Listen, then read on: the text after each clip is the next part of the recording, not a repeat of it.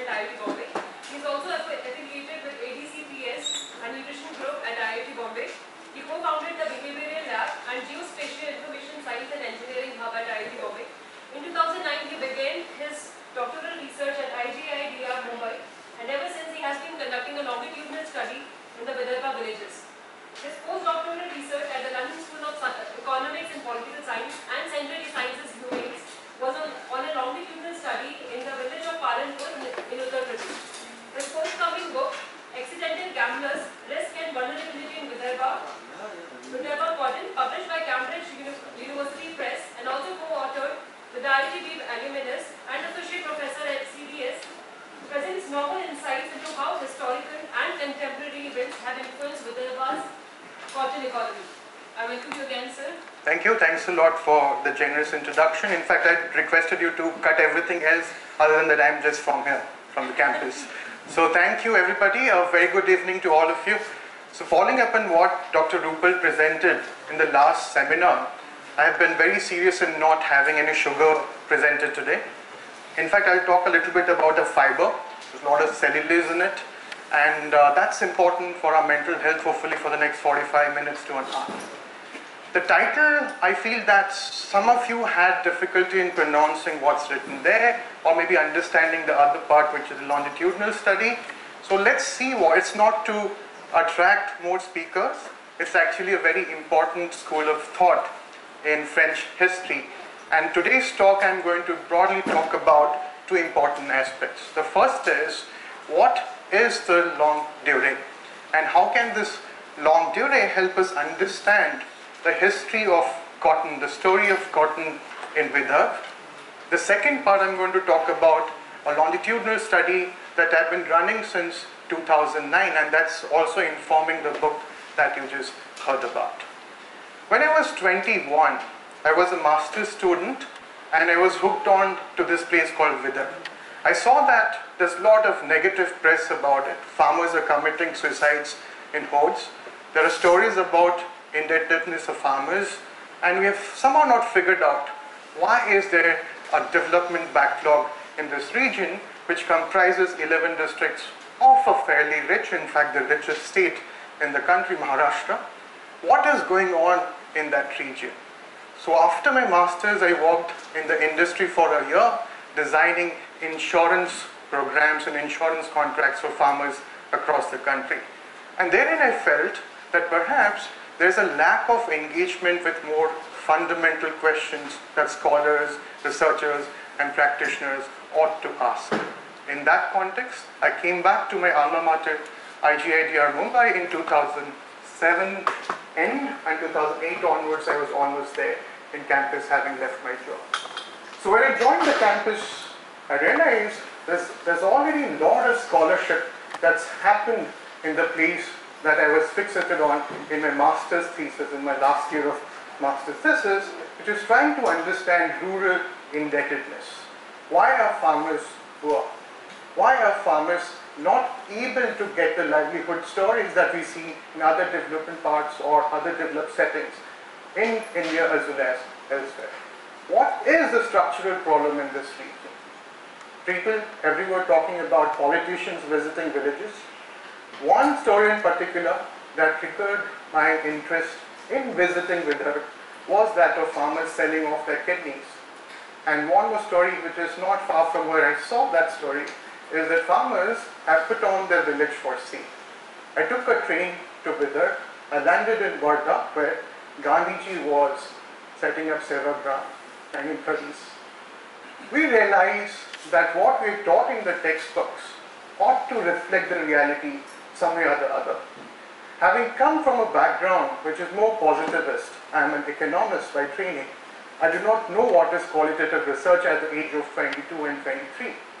I don't understand epistemological positions. I don't understand what is ontology.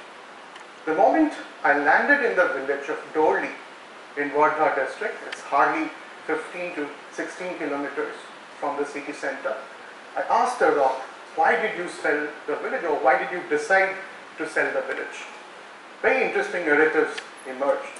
And it is that precise moment I had an epiphany. I realized that I'm not equipped well enough to get these answers.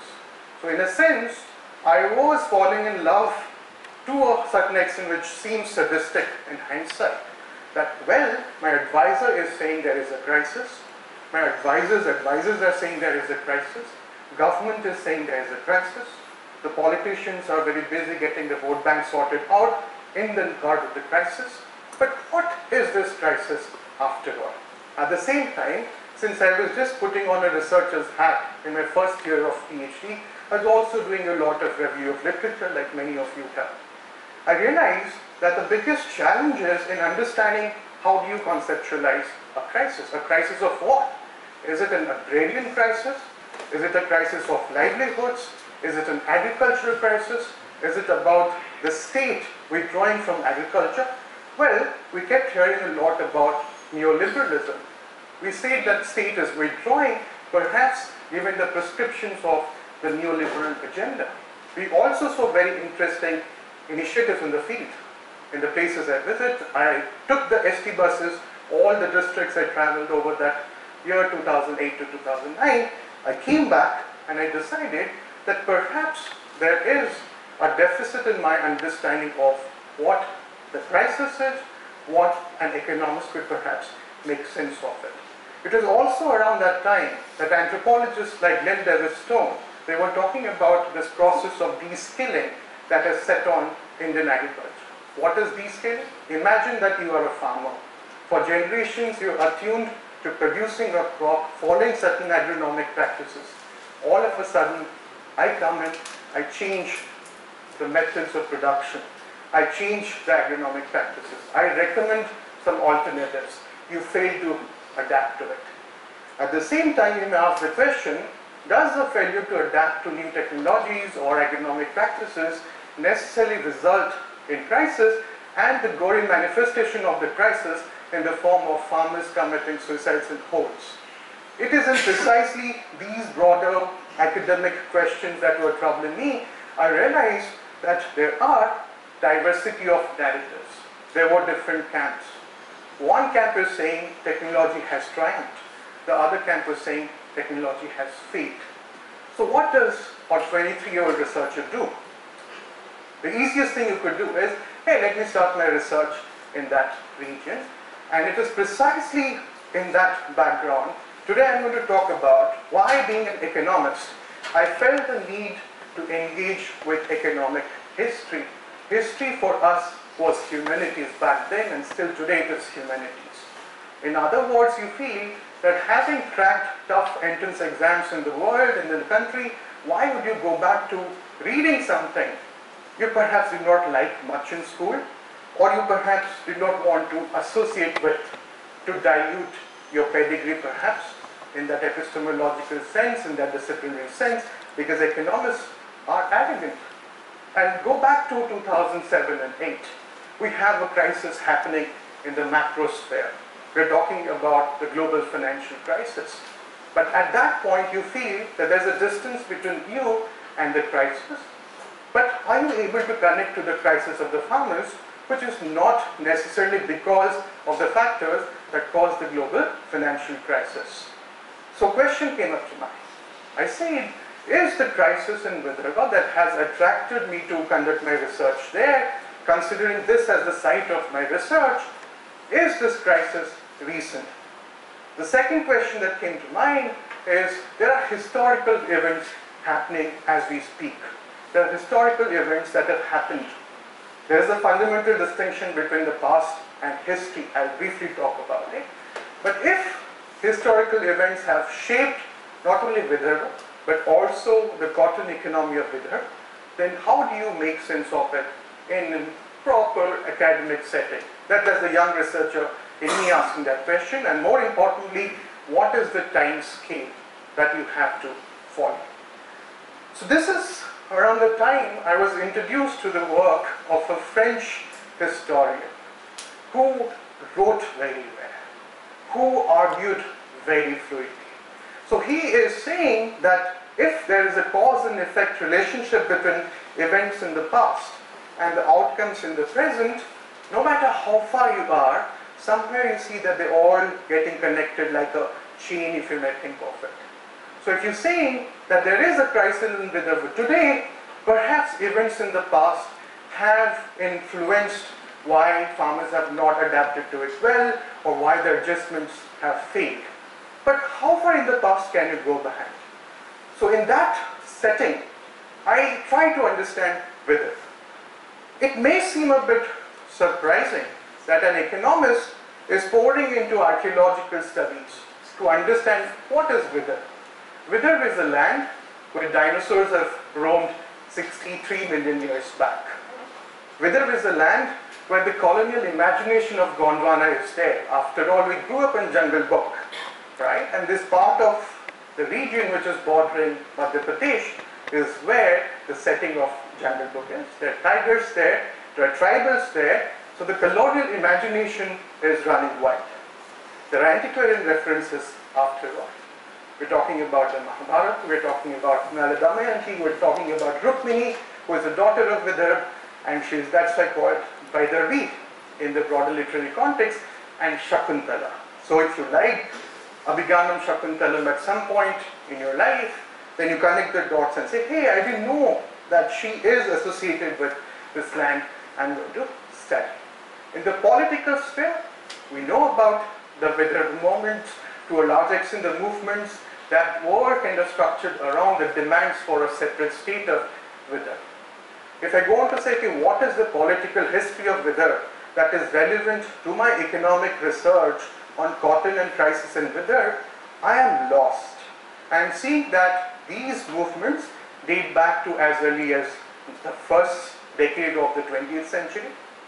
Before the Maharashtra state was formed, Ambedkar had these very interesting arguments on what should be the approach to state formation, and more interestingly, the State Reorganizations Committee had in fact given a verdict in favor of separation of Vidarbha, which for separate political reasons and the pressures from the center did not work out. After all, Nagpur is the winter capital of Maharashtra, we know about it. But at that point, when we're characterizing Vidarbha, we forget that there is crisis, there is a kind of issue of farmer suicides that has been engulfing that region at different layers. But you also see, is it that far from Maharashtra and Mumbai in that political imagination? Then the broader climatic settings. We understand this is a region of this deep black soils and shallow black soils, very good for cotton. It's also called black cotton soil. And we see that there are variations within as well as between the parts that consist of the present day. It is in this broader context which I'm still engaging in, because it is not a binary classification or a binary conceptualization. There are things that I'm learning on the go. I'll briefly talk about a few today. So what is the Longue durée? So the French Annals Code, which started off with the setting up of a journal by Lucien Febvre, there's an E missing there, and Marc Bloch in 1929. So they had a very different perspective on writing histories. They say this short term, the short duration histories are not doing justice to our understanding of historical changes. Can we make the duration longer? And this is precisely where historians like Fernand Braudel came in. So Braudel wrote a very important piece while he was imprisoned during the interwar period. He wrote about the Mediterranean and Mediterranean life in the age of Philip II. So largely talking about the region which is Spain, south of Spain, and north of Africa, the Maghreb region and all. So he's saying that Philip II was Philip II not because he was Philip II, but because of the Mediterranean, because of the circumstances, because of the forces that acted upon Philip II. Now that was a very important insight for me. If I wanted to understand the crisis in Vidarbha, I would say that this crisis is also largely because of it being played out in Vidarbha. The theatre for the crisis is Vidarbha. But is Vidarbha isolated? Has it been isolated in history? Why did cotton grow? Why are farmers not really giving up cotton if there is crisis? And so on.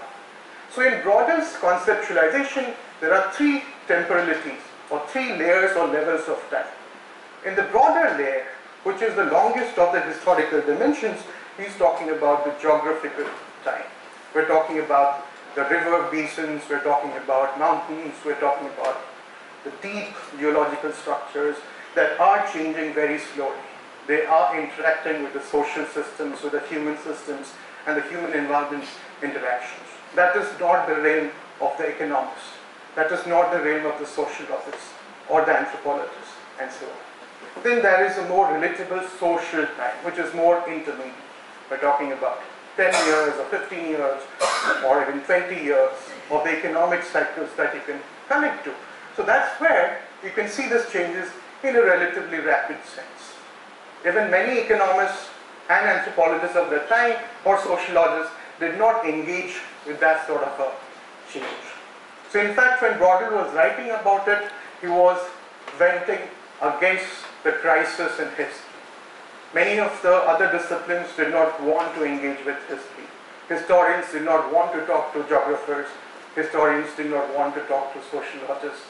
Or perhaps the other disciplines did not want to cross the boundaries. So it's written about in several interesting pieces.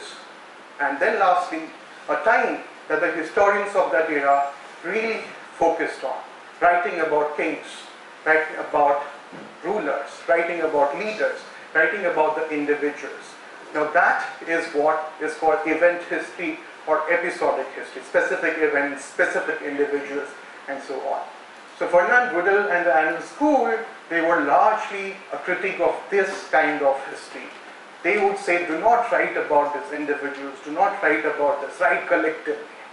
So this is a broader setting which I could connect to, and I felt, well, let me have a longue durée in my historical understanding of this.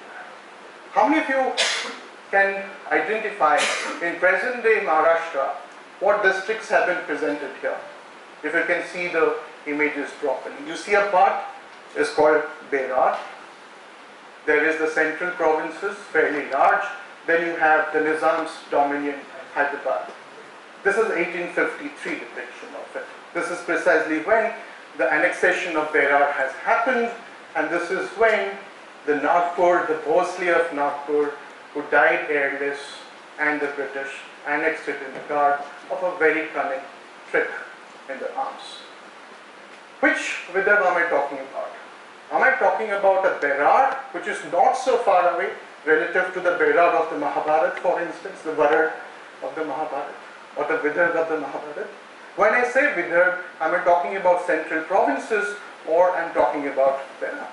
But central provinces came about much later as an administrative unit. If you're aware of the region, which is Vidarbha today, the 11 districts, there are two divisions, administrative divisions. One is the Nagpur division and the other is the Amravati division. So if you put on a hat of a longue durée thinker, you're saying, okay, so 200 years back, what was happening in this area? Because these present-day districts were not there. You cannot find them on the map. They're constantly being restructured and reconfigured and redrawn. So what do you do to understand that? As a historian, you would go to documented history. You would go to the archives. You go to the gazettes of the different regions.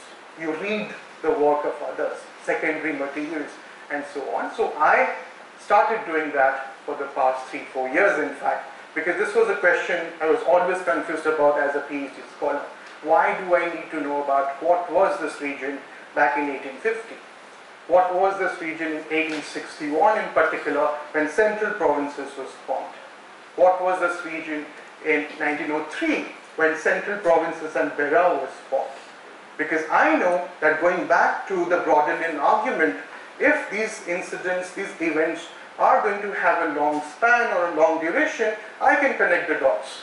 And I say if I have understanding of what happened in this region in 1853, then can I not answer some of the important questions about the crisis? It turned out life is not that easy. Within that, there are dominions. This is the Nizam's dominion, and the light green part you are seeing is Berar, which is also known as Hyderabad assigned districts. Then I started asking, what was the Nizam doing in Berar? I never thought that the Nizam, in fact, strongly influenced the policies about agriculture in Berar. But I would be proved wrong because I was ignorant in my early days. When I started going over the literature, I realized that there are not too many important or so-called seminal literature in that context. Very few scholars looked into these questions. More still, there are very few economists who bothered about this. And then I started saying, let me start doing a good analysis, a relatively good analysis of the political history. I must tell you that Brodel was against writing political history because you were just talking about who was the king, who killed whom, what sort of struggles happened, what was the power dynamic, and all that. I started doing that after the Buddhist influences grew in that region, but for today's presentation, I'm going to start with the 13th century history. Very briefly, the last Hindu kingdom that had influence over that region, the Yadava kingdoms, or the Yadava dynasty, on whom Alauddin Khilji and the Khiljis and the Delhi Sultanate had a lot of influence when they're marauding towards Telangana and south of India, the Deccan or the Dakhin as we know it. Then came the influence of the Delhi Sultanate over the years. How many sultanate came out as a fallout of the structures that were formed because of the power struggle and the political issues there. Nizam Shahi was also an important aspect. This is when the Deccan is getting formed.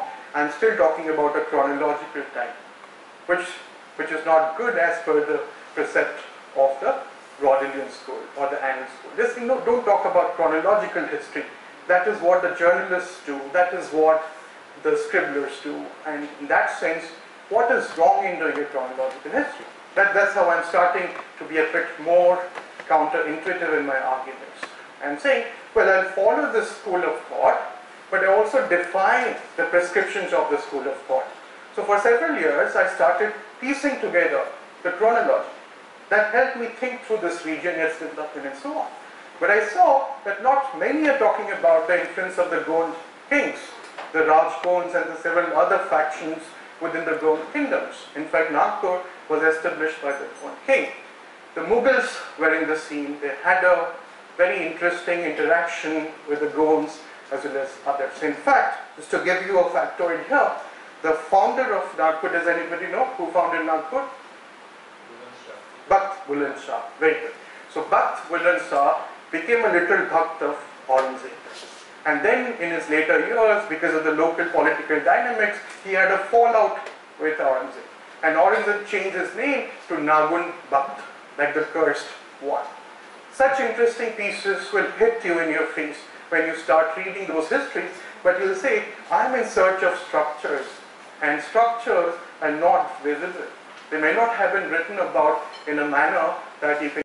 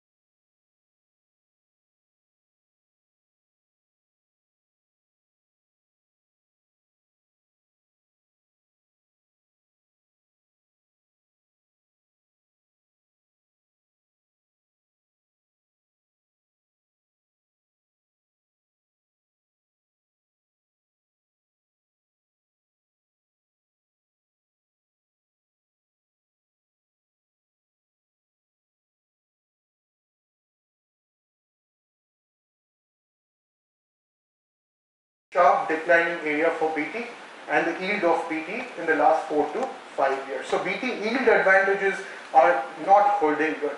Farmers are continuing their struggle with de-skilling, and performance anxiety is still very important in this context. There are multiple seed varieties they're experimenting with.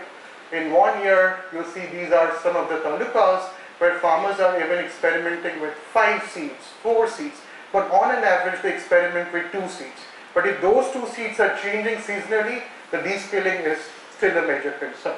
And we are also seeing that the number of plots in which multiple brands are utilized is coming up. A related issue of cocktails in pesticides that we observed in the past 6-7 years, and we've written about it. That is also interesting. They are getting their extension information from the seed dealers, from the input dealers. So they are mixing multiple concoctions. There's a health hazard issue that we've also documented. They are trying their best to get the most of it. But that longue durée, as we saw, is now slowly acting against them. The soil fertility issues have come up. Issues of health hazard is particularly in 2017-18, you might have heard about pesticide poisoning cases in Vidarbha. Then you realize that there's a regulatory issue there. I believe now the crisis is there across the supply chain and the value chain, but how that broader global structure continues to bother the farmers is what I'm going to focus on for the rest of my life.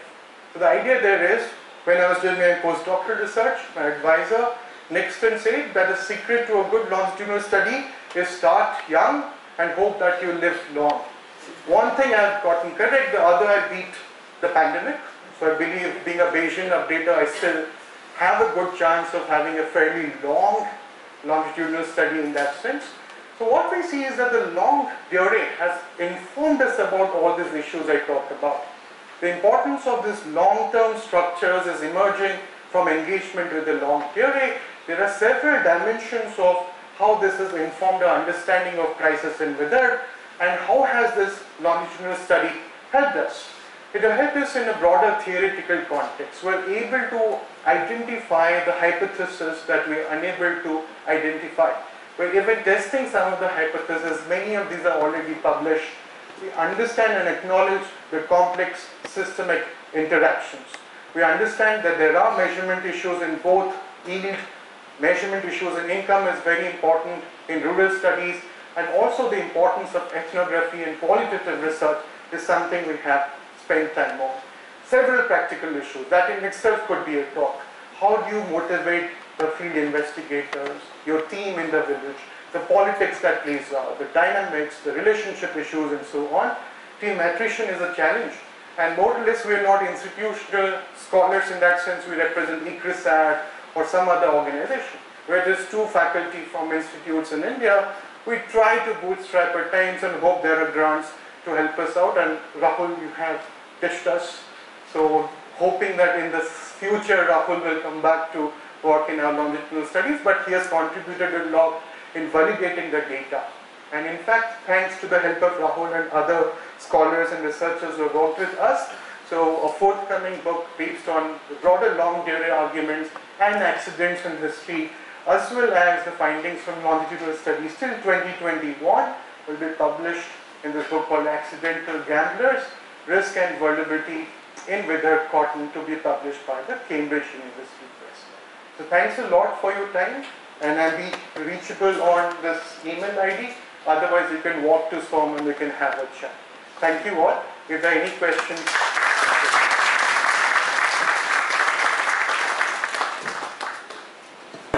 Yeah, thanks. That was that.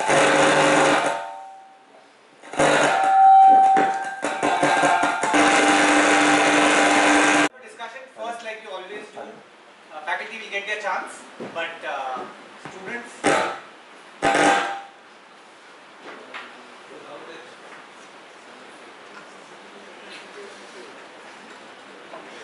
Anybody is from Vidarbha? Wait, faculty will get the chance. Yeah, one. We will come to students. I'm from Vidarbha. Yeah, so we come to you after we finish the students. Vidarbha people will get priority. Yeah, students still. Nobody? From Vidarbha. Sorry? Students from Vidarbha. Students from Vidarbha.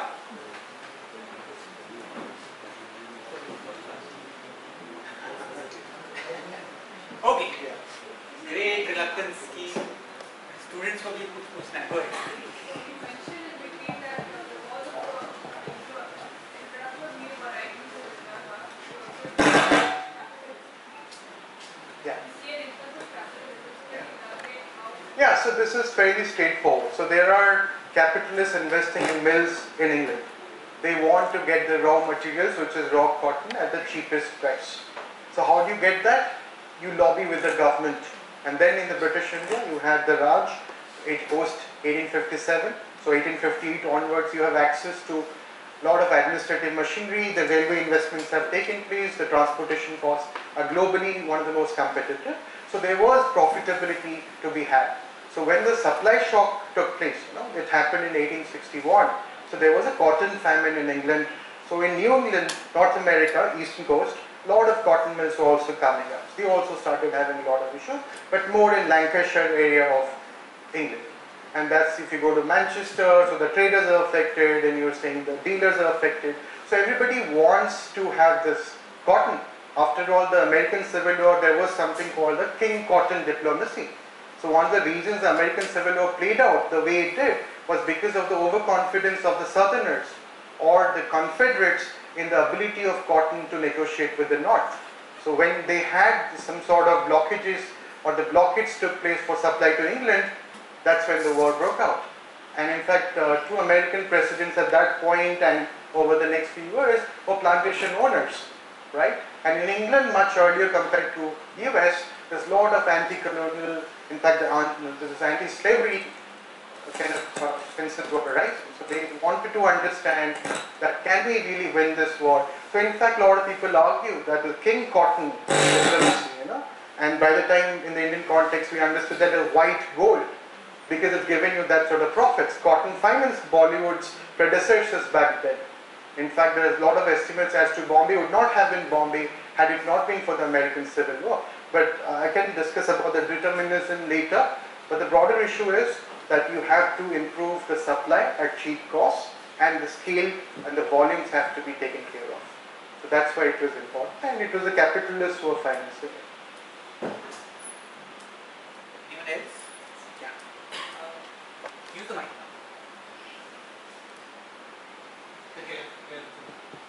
Yeah, I can hear you. Yeah. Hello, sir. Yeah. Others may not, but yeah. So I'll repeat the question for others.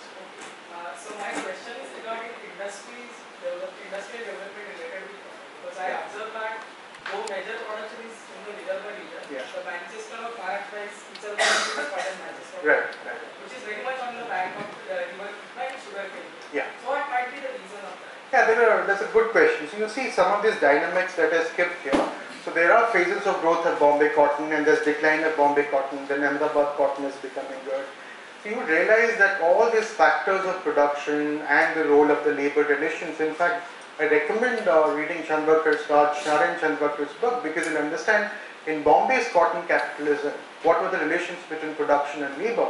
There were migration patterns, demographic changes I didn't talk about for the brevity of time here, but you realize that at some point, why did Vidarbha become the center of this cotton capitalism?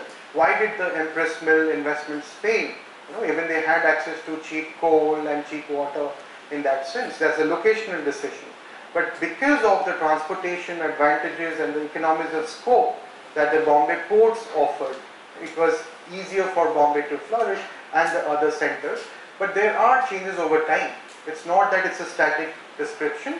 At some point, Nagpur had its chance, but then the other factors militated against it. And that's in fact a very interesting work that Jaideep Hardikar has undertaken. He is writing about Nagpur of the 1861 to 1870s, where the Empress Mill had come in, where the labor were coming from, what is the role of migrant workers, and so on. So that's where you have to go back to understanding of capitalism, and there are schools of thought in understanding global capitalism, imperialism, and its role in the growth and decline of cotton. Yes, Sven Becker's work is also very important. The Empire of Cotton. I will add one point here. I don't understand the way the cotton mills work, but when Jamshedji actually started the Empress Mill, and then there was this model mill, and he was actually ridiculed by all industrialists because it's a dry place. And apparently you need a lot of moisture, a humid atmosphere for cotton mills. So he had in fact that time said that I would put these humidifiers, that I have not visited the mills, I always used to go past it, but I don't know if they used to use humidifiers to bring the humidity to a certain level. but then Bombay naturally had units. Well, That great. might be Sure. In addition, in fact, now that you mentioned model mills versus impressment, so JRD Tata invested in innovations. So there was a technology called ring frames, which he sent one of the experts to the US to understand that. He came back and applied that. But that saved a lot of money, but still there are other factors that affected them. The resource constraints played out, but Nagpur did not evolve to be an important center for the cotton transport on the railway networks also. So that's been talked about.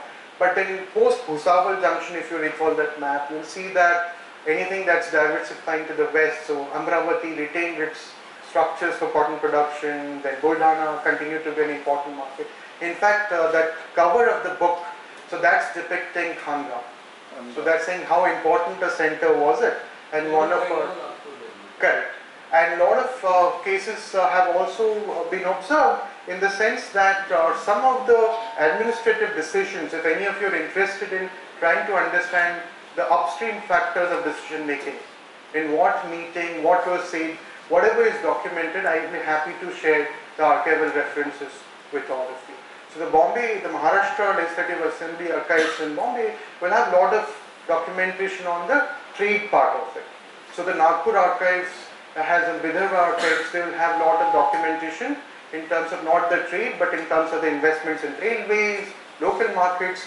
I have not presented it here, I have also analyzed the prices and wage and the relative prices with respect to food prices in large detail, or in the sense that when you read the book, this is not a book talk though, so at some point you will realize that that Longue durée also helps you understand the challenges in documenting the past series.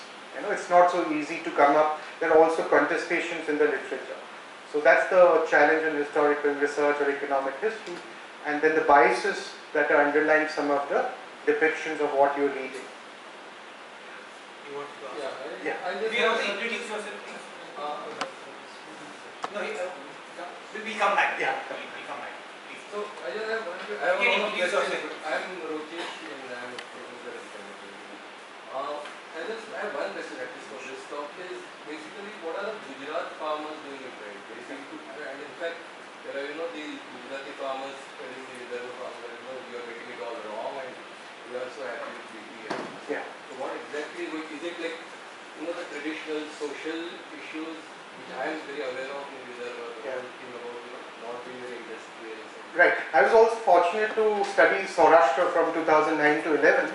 There are three factors that are important. One is the way the irrigation systems worked out. The second is Gujarati farmers started BT cotton sowing much earlier than it was commercialized. This whole idea of stem seeds and the irrigated cotton factors interacted. So the illegal seeds from Gujarat actually saw the yields rising, and by the time rest of India was adopting and the pest infestation, that ecology itself was changing, Gujarat was relatively protected. But yes, thirdly, the social factors played a role in terms of the kind of cotton that was grown, the breeding infrastructure that was there in Gujarat, and the quality advantages. But now, still we see plateauing of yields after almost 20 years of using those illegal or stealth seeds. So there's a very interesting contrast of Saurashtra and Vidarbha. In fact, that I'll be happy to share with some of the factors. Yeah, somebody who had a hand up there. Priyanka, you wanted to ask? Yeah. Please introduce yourself also. My name is Priyanka. I'm a PhD student. So there are two questions. Is that when we situate the current crisis in the near and distant past, is there a certain helplessness over the present crisis? Second, understanding that none of us can see the future. Do you see that the current decisions are being made keeping the longue durée in mind? Yeah, very good question. So the first part, you realize that who is desperate or who is suffering, who is struggling. So we've also documented upward mobility and downward mobility over that 13 and a half years that we've studied in the longitudinal sense. But we've also understood the sort of scholarship that is there, no matter how limited, having talked about can you sustainably grow even if you're having enough cash, but your commons are depleted. So Lakshman D. Satya has written much about it. If your wastelands are getting depleted, your fodder economy is in a crisis. So the answer is though there is a sense of despair whenever the prices crash, all farmers know that cost of cultivation is going up. Our non-withered research we have established that that's a fact that we have to deal with now and then put pressure on the policy makers to work out interventions and in sustainable policies. But the broader context is, are they able to situate themselves in the broader crisis? The answer is there's some normalization that has happened, but we've also seen a very important question being asked, why wither farmers are not protesting to the extent that you saw in Punjab or other parts. So what is that larger agrarian change question, where the question of resistance of the farmers, the rebellion of the farmers. So there we are engaging with something called the moral economy, not necessarily just from the Scots framework, but then you try to understand there are caste and class dynamics here that plays out differently compared to rest of Maharashtra. And the political influences have so far not been that emphatic. And in terms of the chief ministers from Maharashtra or from Maharashtra who are from Vidarbha, you realize that whenever they have been chief ministers, they have completed a term. That's a factoid. So there are other pressures, the sugar barons or the political economy of sugarcane. And the second question, simply put, yes, but then the sort of prescriptions you're having for your long durée forecasting horizons, we're not going to bet on that. But we're saying, can we acknowledge the importance of long-term structures and try to see what Fernand broadly called as the scars of events. He said there is no society in the world where events don't leave a scar. How deep are the scars is for scholars to figure out. Does that answer your question? Oh, thanks. I just come to you. Excellent presentation. My interest is wheaty cotton, Monsanto, glyphosate. Monsanto been taken over by Bayers who produce all the farmers. So there is a big nexus. Just to talk about capitalism, right? Now, are we doing any study on health issue of glyphosate being used for this wheaty cotton? But glyphosate is a Roundup, which is a weed killer, right? And there are many complications of glyphosate, like cancer, autism, like thousands of them. One of them is depression. Also using this wheaty cotton in a crop, like I always wear cotton, complications of those pesticides and weed killer in clothes that we wear. And how about organic cotton? I mean, are we looking at growing organic cotton, or is it feasible? So great question. Thanks for that. So there are two parts to it again. So if you talk about this broader glyphosates and HTBT, which is again grown illegally, it's not been commercialized, there's no approval, but farmers are using it. When we ask farmers, they have interesting stories about how they went on a scooter to get it from Telangana, smuggled it to Vidarbha and so on. So time and again the agriculture department has conducted its raids and there is understanding, it's widespread. But farmers of late have also realized that the health effects are not just for them, it's also for those pesticide sprayers, mostly agricultural workers. But then there's also a cultural pattern you will see, not just in Vidarbha, other places, that the laborers are better off than us and we are worse off. So that ethos is also prevalent. So one has to understand that yes, there is potential association with depression or mental health issues. In fact, that has been a kind of question that has popped up many times. And in fact, if there are interests in terms of conducting studies in that direction, I'll be happy to discuss. But the broader challenge about organic cotton, again, I have interacted with several NGOs that initiated organic cotton plantation, non-pesticidal management, integrated pest management and all. Over a period of time, they have abandoned those, mostly citing access to raw materials or labor issues, but it's been a challenge. So the certification issues aside, there's also a very ionic aspect to it. You see that there is a Subhash Palekar Paddhat that is coming in the weather context as well, but then farmers gossip about it being useless, right? So they could pay to attend some of his seminars of having these sort of practices or mixed farming initiatives. But slowly, certain pockets, particularly the educated youth who are getting back to agriculture, we see they're willing to experiment with these alternative forms. But there is hope. Even CIC or Nagpur is experimenting with certain desi cotton varieties, but their experiments with desi BT hybrids fail. So there's a lot of science, technology, and society aspect that one could engage. Hello sir, I'm Preeti, MBBA first year. Thank you for the presentation. It was great learning for us. So sir, my question is like how this cotton cultivation has socially and economically impacted the people from Vidarbha region and especially the women. How it has changed. Although in agriculture it looks that it's the domain of men only, but in many activities women are involved. So my question is how especially it has impacted the women life. Great question. So I didn't talk about it in detail, but you recall there was a labor set of surveys that we've been conducting for the past 3 years. So there's a clear gender division of labor, particularly sowing and weeding and picking, so that women are actively coming forward. And the non-farm opportunities for women are very limited in rural Vidarbha. So even though there's a lot of investment happening in highways and physical infrastructure, so we haven't witnessed, at least in the study regions, that women, despite their education, had moved out to higher paying wages or regular salaries. And that's in fact what Rahul is currently working on. He's studying social networks in Vidarbha, trying to understand that whether migration to some of these service-oriented or white-collar jobs has in fact taken place to the extent expected. But overall, the background is in India, there's a decline in female labor force participation.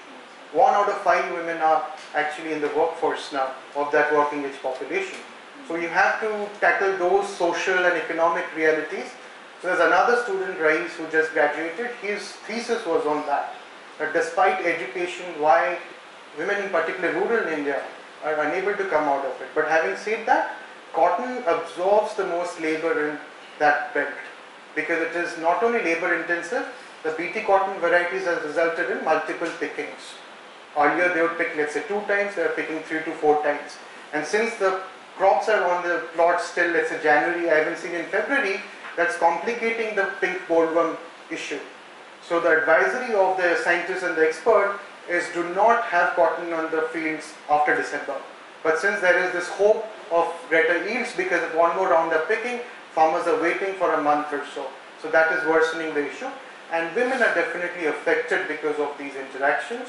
But that's something which is also assuring them certain returns as a farm laborer. So if you're a farmer owning land, let's say around 4.5 or 5 acres, your women are still working on the farms of others because there is a supply of labor and that's going to meet the demand that is coming from BT cotton and the other crops. Sir, one question, like in India, there is less ownership of agriculture by women. Yeah. So how about the Vidarbha region? Do they own land or? No, it's not different. So you realize that there are few, in fact, 8 to 9% of our sampled households are women-headed households. Why are they women-headed households? Very likely they're widows or they're separated from the husband, and those social norms are still intact. You realize there's some change in attitudes. In fact, one of the students from Sitara, Vikas, so who's been is a founder of Rotag's sponsored projects and then Ruka Technologies. He has set up a unit in one neighborhood of our study village, and that unit of women entrepreneurs won an award. So the idea is if you have some sort of engagement where women have that autonomy and agency and there is returns to that effort, I think it is still going to have some potential going forward. Thank you. Yeah.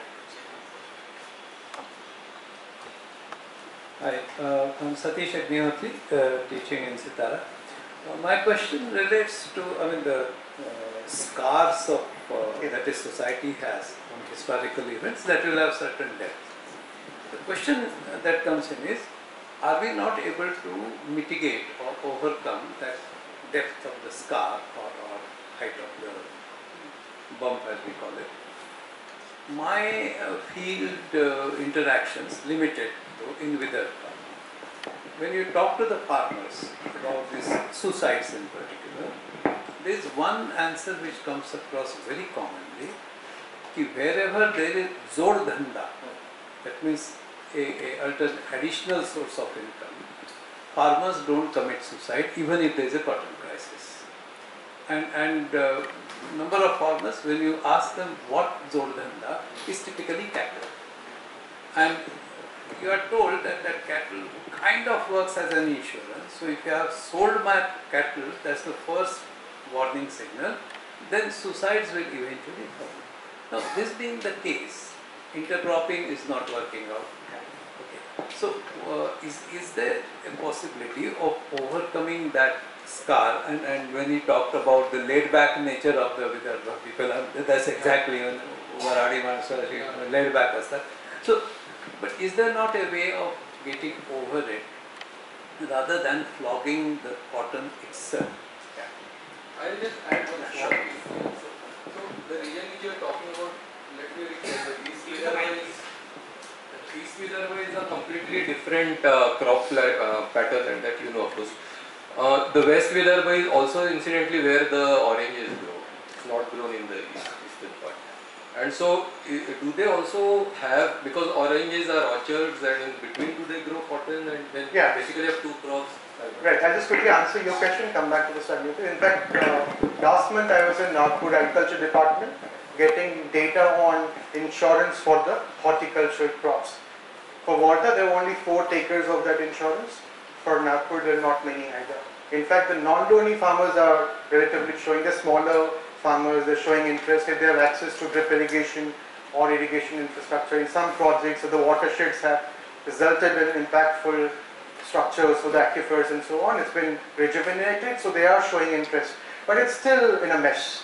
What is happening is, if in the sample less than 2%, and I've traveled around the region, hardly there's a village where more than 15-20% are investing in horticultural crops. There's also this issue of market linkages. So the role of APOs and others are being talked about.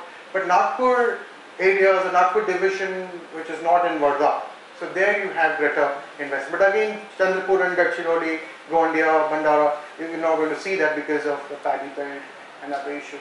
But there's still hope that you're able to diversify on farm as well as off the farm, non-farm in kind of diversification, which is a very slow, painful access to non-farm. I would still acknowledge the rarity of suicides in a village. If you're talking about a village of, let's say, 5,000 or 6,000 population in a cluster of villages there, we see 5 to 10 suicides over that 4 to 5 year period.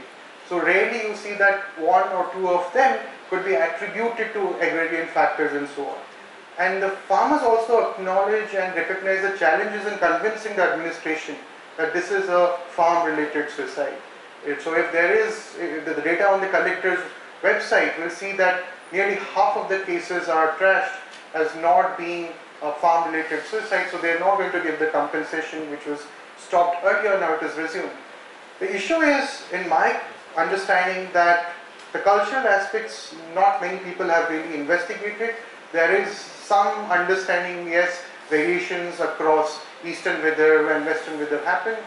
The migration patterns need to be studied, in the sense that despite education, why would the youth from western Vidarbha not migrate to Amravati, Nagpur, or as far as Bombay for jobs? It's improved. Over that 13-year, 14-year that I have studied, the migration stories are improving, but these are low-paying casual jobs. Only 10%, Rahul, if I'm not wrong, is in the regular wage segment for these study villages. So the idea there is, what can the state do, what can the markets do, is going to be an important question going forward. But yes, everybody understands that ability to absorb the shocks, the income shocks because of that, and wherever there is access to irrigation, the rabi crops are also providing income support. So I'm mostly talking about the Korodwahu or the largely the rain-fed, the pure rain-fed farmers, non-cattle. And cattle economy in the small ruminant segment is going up, not in the sense of cattle as we know of in other parts, but livestock is mostly goats, and it is for the local markets. Poultry, backyard poultry is there, but we are seeing that change over time. So in fact, brick kilns are an important source of incomes for the farmers themselves, who are able to lease it out to others. But then the local workers from the village economy are not supplying there. These are migrants from Chandrapur, Gadchiroli and other places. So we are documenting that. Very quick question, how do these suicides now compare with the Yeah. terms of per land population. Yeah, so there's some work that Morris and others have indicated that the idea there is we have difficulty in attributing that, let's say it's 14 per 100,000, 14 per lakh in the last 4 to 5 years. So then it would be, to my recollection, it's around 1 to that. But the migration, because of this distress on the farm, is well documented. So the follow-up question is, why are they not migrating, but rather is? So there I would invoke a bit of the Durkheimian estrangement, individualization, the social processes thereon. But yes, we have witnessed that individualization, we are documenting that. There's sociological changes that have been talked about. B.B. Mohanty, for instance, have done very interesting work here. And we're trying to understand that, going back to the question that Priyanka asked, like if I had to predict about the future, I'd rather be in that individual time layer in my prediction, not in the long areas in that sense. I had a question. I mean, methodologically, also for instance, you have been interacting with Sitara. So, what are your reflections on the possibilities, on the gaps, on the need? Perhaps yes, but in an MTech project of 6 months or 8 months, as against a PhD project. So, if I may say some advice or some thoughts or some reflections in the Sitara context, but also say an institute like IIT. What is going forward? I mean, if I was to put it differently, how do we do more of this? So what would you? Right. Yeah. So great question. Thanks, Pantu. So there are 2 parts to it. The first is that there are technology problems that would be of interest for students from Sitara to engage with. I'll give an example. Cotton continues to be a labor-intensive crop, and the cropping patterns and the padhat or agronomic practices are catering to that. The intercropping is making sure that the bullocks would pass through it during the Doran process or the interculture process. And there is still no mechanization of cotton picking or harvesting in the common sense. So it is still a manual labor job, and the gender interactions are emerging from there. CIRCOT, who is the kind of research center for technology in cotton, based in Mumbai, they have experimented with some designs of harvesters, small cotton harvesters. So if that is of interest, then I believe that something could be taken up. Then the sustainability issues around the watersheds, as well as some of the Chalbyuk Shiva kind of yojanas that there's mixed evidence on based on our studies, could also be examined. And if you see, there are government's initiatives in each of these regions, in each of these districts. Any evaluation that is scientifically informed, I would encourage our students to participate in that. And studies of this nature will also inform your research in other contexts in Maharashtra and India, but also in the sense that you are most welcome to participate in the future rounds, help us design the questions that be of importance to you, and I'll be happy to collaborate and discuss with you going forward. And the last point, I did not refer to these as my villages. So when I was doing my postdoctoral research, I had a tendency to say Palanpur is my village. So this is what, as if the scholar or the researcher is owning a village. It is everybody's village, it's democracy after all. So you are most welcome to visit, have interactions with Rahul, me, and look at our data. I'll be happy to share the data with all of you, play around with it. So at an analytical level also, apart from the technology, society, science interfaces, they could engage with us. Thanks. Subodh, Yeah. Yes, a fantastic, very lucid, and I think that is the reason why there are so many curiosity questions. Yeah. I also have a few, but I restrain myself and go back to your main longitude. I may not be making it correct pronunciation. I saw the list at the end. I don't remember exact subtitle, but there were a few factors you listed there.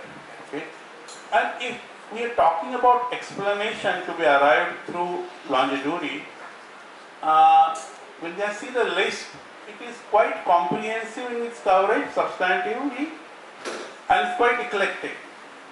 So if we are talking about explanation that is parsimonious, how would you go from there? Okay, because you are trying to cover substantively broad, because geological, individual, political, substantively very broad these things, but you are not trying to collapse them in categories. So how would you handle that? Because see, when I saw that list, I just said, okay, why not we see it in terms of dialectic materialism? Except that environmental dimension, everything will fit in the relations of production, changing relation of production. So what about this? Longitude, will it help us to come up with a very parsimonious, still comprehensive explanation? Yeah, thanks. So that's a great question. In fact, there's also been the critique of the framework. So one aspect here is that if you are seeking a parsimonious explanation or maybe an oversimplistic reductionism in some context, the idea there is we actually do not need this frame of thought, because after all it's a very difficult and lengthy engagement with the materials and the arguments. But now coming to this point, how does that really inform your arguments? Are we really trying to figure out long-term structures in whether society, in the production relations, and some comments about the cultural connotations came up? That's something one starts engaging with. But now talking about a dialectical materialism, or let's say one a Marxist interpretation, one is most welcome to engage in what is the periodization that Gödel has talked about.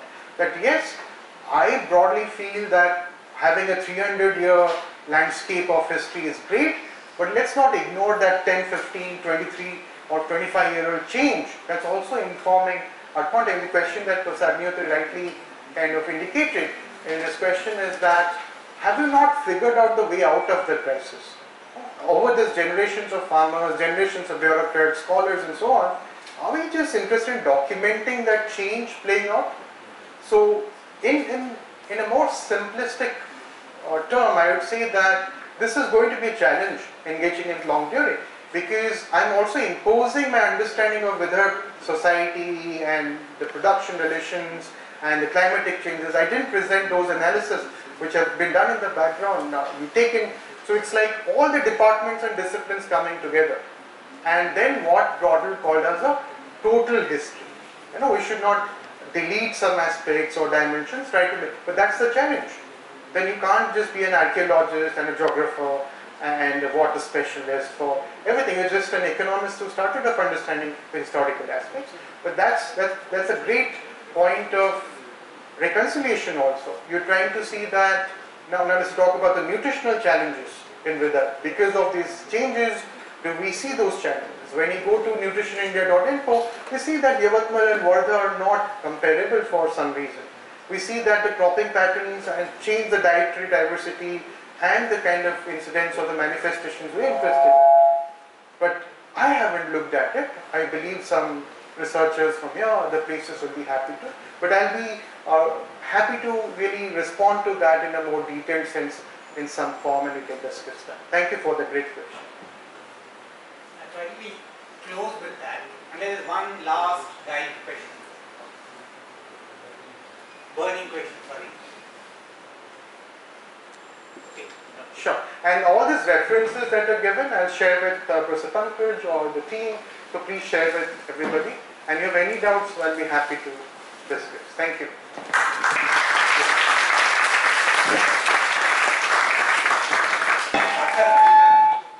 In Magan Khadi in Vartha. We've been giving this as gifts to our speakers. I'm going to invite our last speaker. What she's also having is what she got from Magan Khadi, and this one is also. That's the place I enjoy visiting when I'm not doing research in Vartha. So our first years we are most likely going. I think most likely because our return tickets have not been confirmed.